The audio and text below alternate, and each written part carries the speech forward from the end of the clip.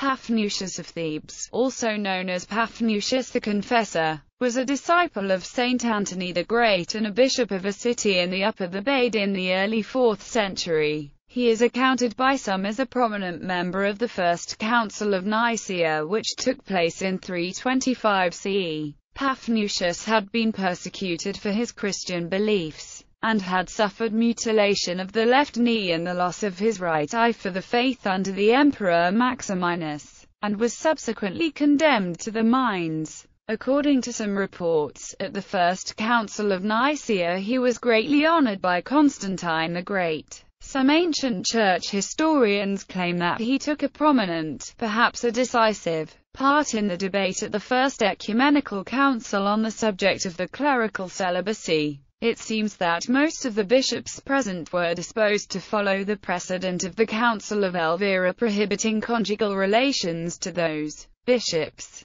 priests, deacons, and subdeacons who were married before ordination. Paphnutius, so certain ancient authors tell us, earnestly entreated his fellow bishops not to impose this obligation on the orders of the clergy concerned. He proposed, in accordance with the ancient tradition of the Church, that only those who were celibates at the time of ordination should continue to observe continence, but, on the other hand, that none should be separated from her, to whom, while yet unordained, he had been united. The great veneration in which he was held, and the well-known fact that he had himself observed the strictest chastity all his life, gave weight to his proposal, which was unanimously adopted. The council left it to the discretion of the married clergy to continue or discontinue their marital relations. In addition, Paphnutius was a zealous defender of orthodoxy in the face of the Arian heresy. Paphnutius supposedly accompanied Saint Athanasius to the First Synod of Tyre in 335 AD. His feast is on April 19th.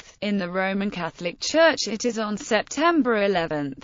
The very existence of Paphnutius is contested by the historian Friedrich Winkelmann, because he is never mentioned by Athanasius, who also battled against Arianism. Also, the church history of Socrates Scholasticus, our earliest source on Paphnutius, is one of the very few references for him in general. His participation in the First Ecumenical Council was disputed several times, among others by such a respected canon law historian as Alphonse Maria Cardinal Stickler. Stickler's objection is that Paphnutius' presence at the council was never mentioned by the council's historian Eusebius of Caesarea, and he also disproves Socrates' statement that he personally spoke to a participant of the council, as Socrates was supposedly born too late to know personally anyone who had taken part in it.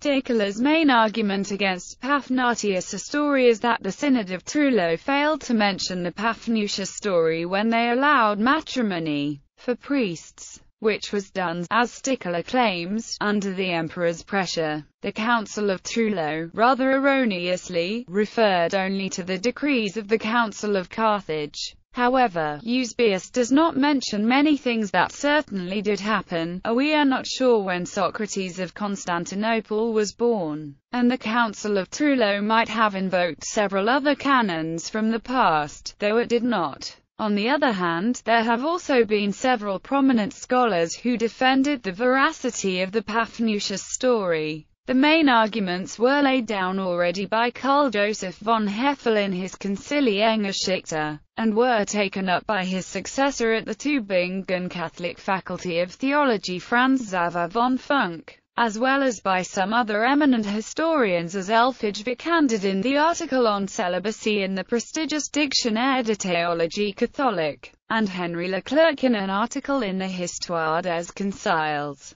Vikander's position found wide acceptance among the scholars. The original argument by Hefele is available below.